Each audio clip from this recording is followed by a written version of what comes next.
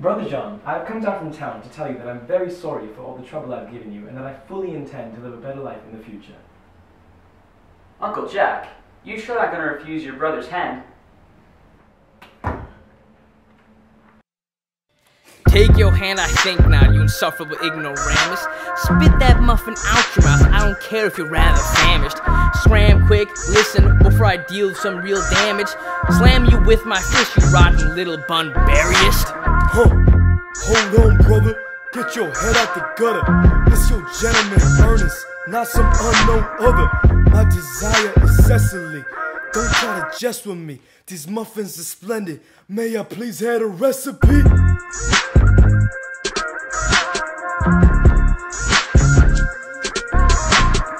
Come on, Algie, get out of my face.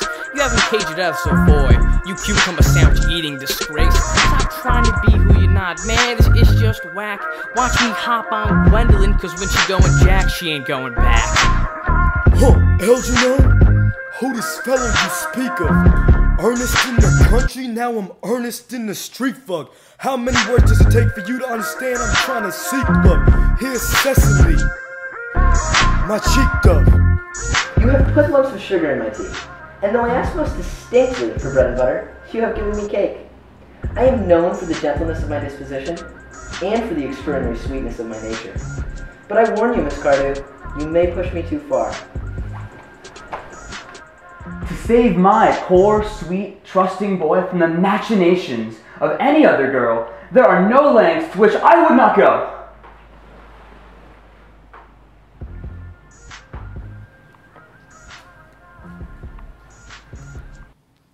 From the moment I saw you, I distrusted you. Felt you were false and deceitful. I am never deceived in such matters. I really have no equal. I am regal, rhymes are evil.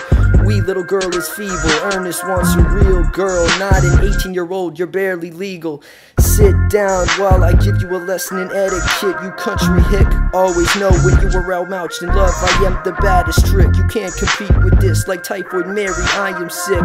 Give up, I am too slick. You want Ernest? You wish. It seems to me, Miss Fairfax, that I am trespassing all on your valuable time. Ernest is mine, you ain't no dime. That cake and that sugar will give you big thighs. You best run back to London, for knock your ass out like a stun gun. I've been studying hard on my German. You a dumb broad throwing tantrums. This no city is my country now. You an old lady looking like a cow. Who you calling deceitful? You trash the Mean Girls sequel. Man jump over you to get to me. Call that evil Knievel.